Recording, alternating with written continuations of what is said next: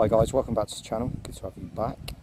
As promised, this is a video to run through the specs of the Transalp 650, Honda Transalp 650. This is 2003. They ran this model from 2001 up until 2005 without change, and then after 2007 it turned into the Honda Transalp 700, where they just brought out the engine.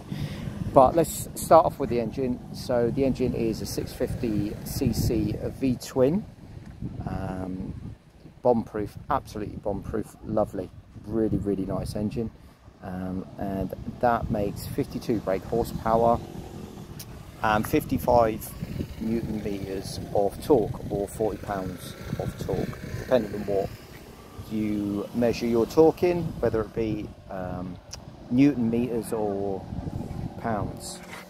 So moving on to the front wheel, we've got a 19-inch, we've got a 21-inch front wheel, which takes a 1990 21 tyre. They're spoked, so they are tubed, they're not tubeless, but you know, they're okay off-road. Suspension travel on the front is 280mm, and on the rear is 200. As we come in there, you can see we've got a monoshock there, standard monoshock. You can adjust it, but the front suspension is non-adjustable, so you can see the travel there. It's quite big, not too bad, but you know, not the best, but it's not too bad. So as we're moving around, as you can see in there, standard monoshock, no problem. So you've got double discs on the front, so let's go to the front of the bike. You've got double brake discs there, with twin pot Nissan calipers. The brakes are good.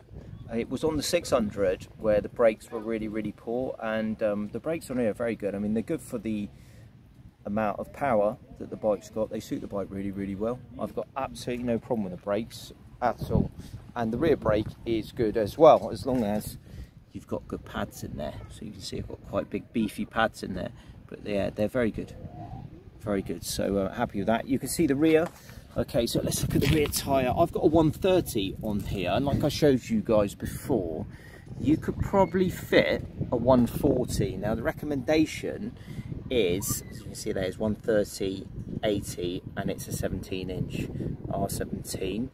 But the recommendation is a 120/80 R17, and I could quite happily fit a 140 in there, which I might do when I change these. But they've been very good at handles. Well, you can crank it right over with the bars, you know, it's no problem at all. So I'll be happy to change those and try a 140 in there. It's liquid cooled, the engine. It's got a 5-speed gearbox. Okay, so standard 5-speed, it's not 6-speed, just standard 5-speed, no problem at all. It's all right. It's a usual Honda gearbox. They're not the best, and they're not the worst. It's not the strongest point of the bike at all, though. So I would say it's definitely not the strongest point of the bike at all. The gearbox might be close to the weakest point of the bike, but the rest of it is bomb-proof, so it's really good. The rear suspension adjustment screwdriver there. You got compression, and you can send it softer or harder, so it's no problem there. The fuel tank is 19 litres. I'm trying to think what that would be in gallons for the US. I think, was it 5.5 litres to the gallon? So what's that? That would be probably around about about 3.8 gallons, I suppose. So yeah, but it's close to 20 litres, round up to 20 litres. Dry weight of the bike apparently is 199 kilos, and it turns into wet weight with fuel is 219. So for 650, for what, you know, your modern bikes are now, this is actually quite light. But the centre of the weight, there's a load of guys going by at the moment on the tour, you can see there. Pretty decent actually. Just wait for them to go by. Looks good fun, that looks really good fun. What was I saying? Yeah, the weight of the bike is quite high up, right? So this is the only negative, well, that's one of the negatives, is that the weight is quite high up on the bike. It's not low down, so it's quite top heavy. So that does affect it off-road, but more speed, it's quite stable, and the engine is just lovely. Really, really good. So top speed of this is 106 mile an hour. What's that? That's about 160 k's an hour. Okay, so it tops out, I'll just show you, for kilometers about 160, and in miles an hour, which isn't on there, it will top out at about 100, and it goes over 100 mile an hour anyway. 106 is quoted at. Now 0 to 60 times, 0 to 60 miles an hour, 0 to 100 k's. 0 to 60 is 5.1 seconds, and 0 to 100 k's is recorded at 5.5. So it's not a slouch, it's not a slow bike, and you can do a standing quarter mile, you know, for you Yanks and Brits, that in 13.7 seconds. So it's not a slouch of a bike. Actually, to be fair, by modern standards, it's still the same. This is not fuel injection, this is carburetor. So this is all carbs, no fuel injection, nothing like that at all. Old school carbs, really, really smooth, absolutely no problem. Comes standard with your back rack, which is like, you know, it's all metal, bomb-proof, very good. So your top box will just go straight on, there's no problem. There's space and storage under the seat, which I've shown you before. Just generally, a really, really good bike, you know. And the longer I've owned this bike, the more I like it. When I first got it, I was a bit like, I don't really get what they're trying to do with this. And now I absolutely love it. I was a bit harsh on it. Very hard now to change this bike. I've got a few extras coming for this. Well, I'm going to change the handlebars because they're dog shit, guys. The handlebars are fucking crap. They've got a nice rise on them, that's all I can say good about them. They have weights not on the end, but actually inside the bar, and they're shit.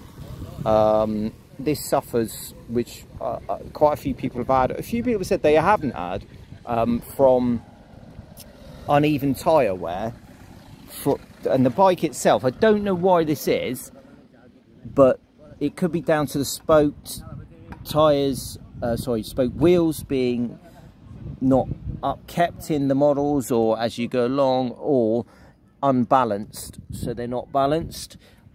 These tyres are a little bit old, but they've still got quite a lot of tread left on them. You can see they're still good, they've still got quite a lot of tread, and I would say that, you know, it's something that Honda never addressed. There is a weave on this bike at speed, especially if you fit the top box, okay?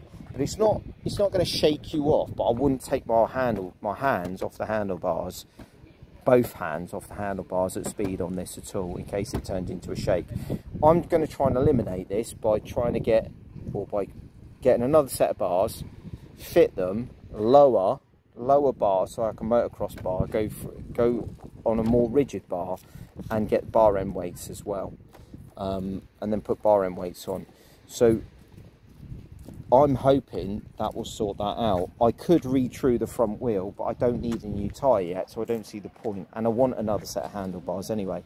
So I'm probably going to sacrifice a bit of comfort, but I'm going to get a lower motocross bar, with, as you can see here, we can show my arm, with another bar across which I can mount accessories on, so double braced bar, and see if that actually makes a difference. Because these, even though they're steel, and I love steel, but they seem really, really soft, so they don't seem the best. And also I'm going to change out the mirrors, right? So the mirrors give you good view behind you. I think they give you good view, but everyone else says they don't. But I haven't got a problem with them. But the reason I'm changing them is that they're just not, they look shit, really, to be honest. They look completely shit, so there's absolutely no point carrying on with them. I want to change them for someone else. They're plastic. They do all right in a crash though. The original mirrors are quite robust, and the whole bike is proper robust. This plastic bash guard is brilliant. It's absolutely brilliant. It looks crap, but it can take big hits, big hits. So looks are quite deceiving on it. So yeah, great bike, absolutely great. Well, there's your specs. I'm trying to think if I left anything out. I don't think I have. And the question is, what would I change this for now? So I've got a full license. It does everything that it does well. Does it all well, everything well. Like I can tour on this, I can take it off-road, I can take this gravel, I can take this adventure bike in. I can't trial ride it, wouldn't trial ride it, okay, it's just not designed for that. I wouldn't feel confident because the weight's too high up. But gravel and soft dirt, definitely. Wouldn't trial ride it, wouldn't enduro ride it. It's just not that type of bike. People have done them. People have world toured on these, you know, and they're a great bike. So what do I do to replace this bike? It's really hard. It owes me nothing. I bought it cash and it's been absolutely brilliant. So if you look at my choices that I would take now, because I'm more mechanically minded, I don't want rider aids. I'm not interested in rider aids at all. To be honest, I'm not even interested in ABS. It'd be nice to have it, but if they turn around, it would have to be able to switch off the ABS if I was taking it off-road. The rest of the stuff, what do I do? I can buy 500 Honda CLE, is it, or CLX? No, CLX 500. That makes about, well, it makes less brake horsepower than this. I think it makes 45 brake. Physically smaller than this bike. Hasn't got the road presence. I don't think it looks as good. I could go and buy a Benelli 502. Parallel twin. The engine sounds absolutely lovely, but again, you know, less horsepower, more weight. The weight is really excessive on those Benellis. I think it's 230 kilos. I mean, I just, you know, the only other thing I could say that's attracting me at the moment is the Himalayan, Royal Enfield Himalayan, but it's the lack of power. It's 24 brake. And I think it's like 30 pounds of square torque, I think. So it's quite a big lack of power, but it's going to be a little bit lighter, where not much, only by a few kilos. So it's going to be quite a lot slower, and it is physically smaller though, and I know the suspension will be better, and I think it's more robust to take bigger hits off-road. I really do. I think that it is a better off-road bike than this is.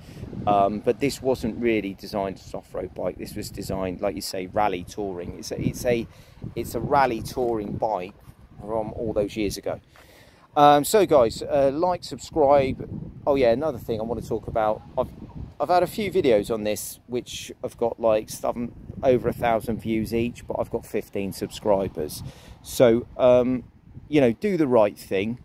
If motorcycling and you are a true old school motorcyclist, you'll believe in the community and helping out bikers, don't just take the information and don't bother to subscribe and fuck me over. You know, that's not why I'm here.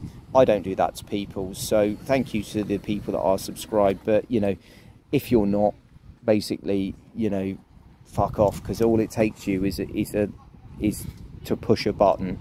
And if you like this motorcycle and like the content, then you should subscribe instead of just taking the information and fucking off.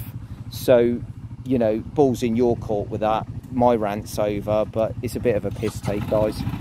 Right, so these guys are going anyway. They're going out on their quads, so which looks pretty good, doesn't it? It looks good fun, and they're going to be going up TD. That is me, guys.